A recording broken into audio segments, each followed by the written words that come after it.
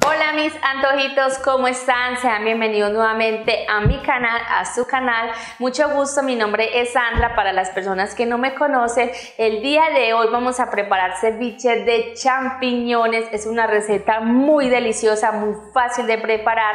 La pueden consumir personas veganas, vegetarianas, las personas que consumen proteína animal y van a quedar súper bien porque de verdad queda espectacular. No siendo más, vamos con los ingredientes.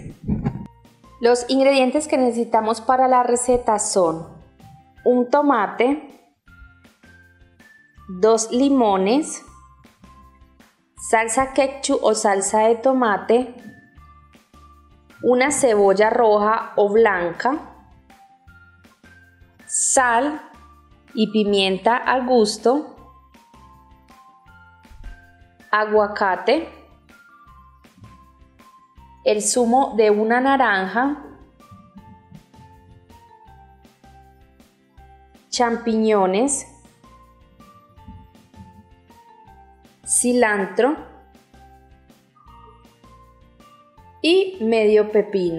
A continuación les voy a dejar la cantidad exacta de cada ingrediente, así que vamos a comenzar.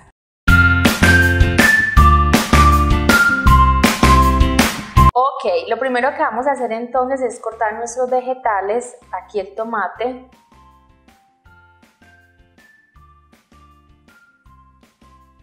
le quitamos este pedacito y lo empezamos a cortar así para hacerlo en cubitos.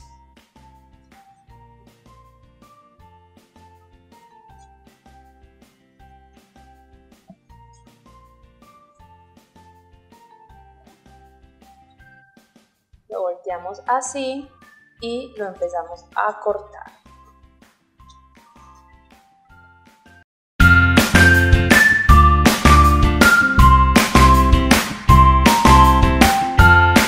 Listo, una vez ya cortado en cubitos, lo vamos a reservar en un platito.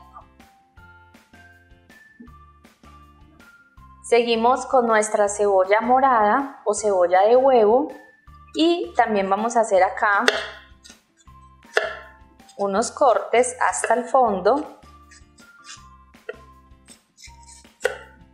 aquí, así vamos a hacer cuadritos, cortamos así.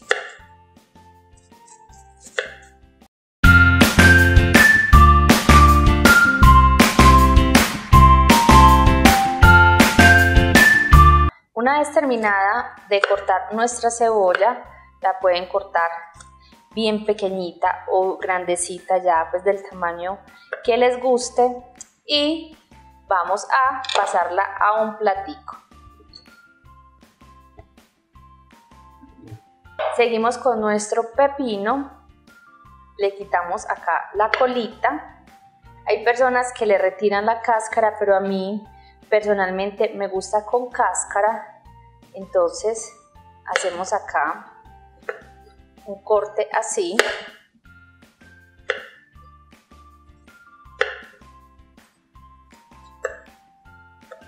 Luego lo cortamos así en palitos y hacemos así el corte en cuadritos.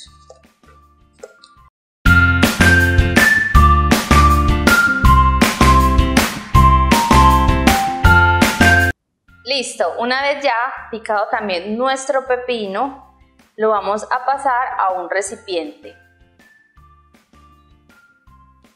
Vamos a seguir con el corte de nuestro aguacate, entonces lo partimos hacia la mitad. Qué aguacate tan bello. Le retiramos la pepita.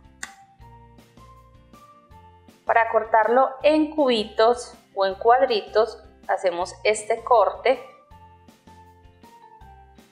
Cuidado de que no nos vayamos a cortar por la parte de abajo, que de pronto el cuchillo no pase la cascarita, y con una cuchara extraemos toda la pulpa. Listo, y así es como nos debe quedar nuestro aguacate. Ahora vamos a seguir con nuestro champiñón. Acá ya tengo mis champiñones. Recuerden que los champiñones no se deben de lavar directamente en el agua, solo se limpian con un pañito húmedo. Así es como nos quedó.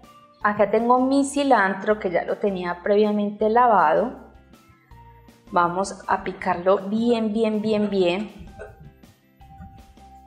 para que nos quede bien finito.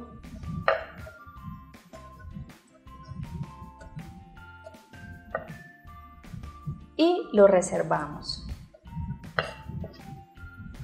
En un recipiente ahora vamos a integrar todos los ingredientes. Por acá tengo ya los champiñones. Lo que vamos a hacer es escurrirle el jugo de un limón. No se les hace agua a la boca. A mí se me hace agua a la boca cuando exprimo un limón. Me encanta. Listo, revolvemos muy bien. Y adicionamos el jugo de una naranja que ya lo tengo colado para que no se nos vaya ninguna de las pepitas que trae la naranja. Adicionamos el juguito, revolvemos y lo dejamos aproximadamente 15 minuticos para que el champiñón absorba todo el juguito de limón y la naranja. Pasados aproximadamente 15 minuticos, vamos a adicionar la cebolla morada,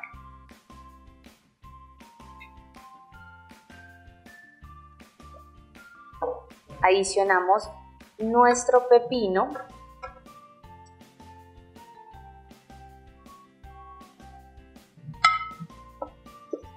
adicionamos el tomate,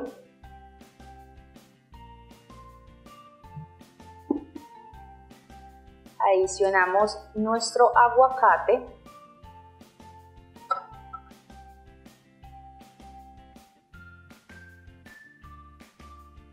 adicionamos nuestro cilantro,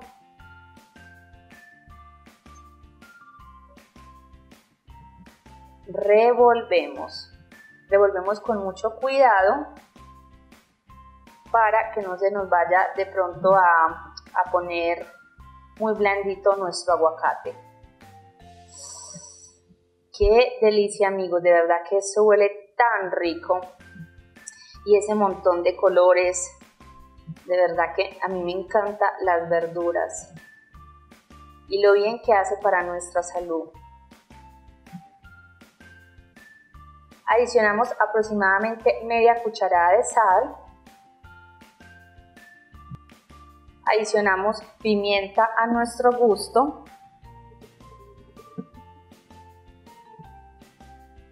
El jugo de limón que nos faltaba.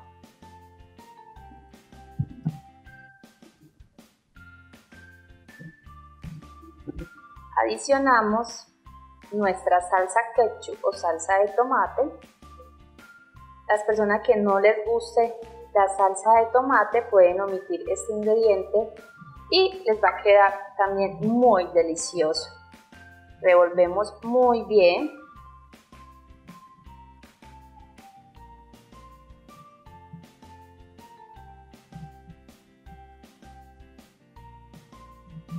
Ahora vamos a probar esta delicia.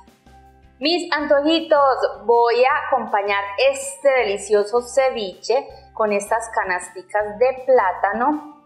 Miren qué lindas. Este es un emprendimiento muy bonito acá en la ciudad de Medellín, donde yo vivo, ubicada en Colombia.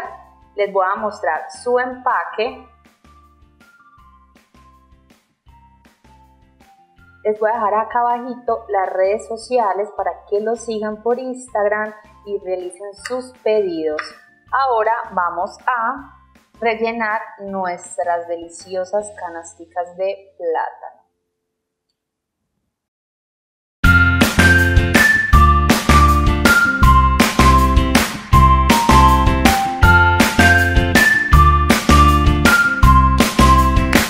Ahora vamos a probar probar esta delicia. Miren esta hermosura como quedó de linda.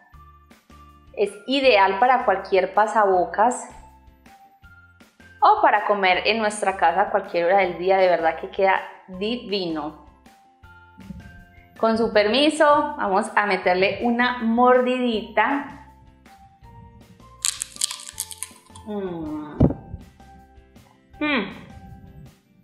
Listo, mis antojitos, esta fue la receta del día de hoy. De verdad espero que te haya encantado. Si fue así, te invito a que me regales un like, eso me ayuda mucho a mi canal.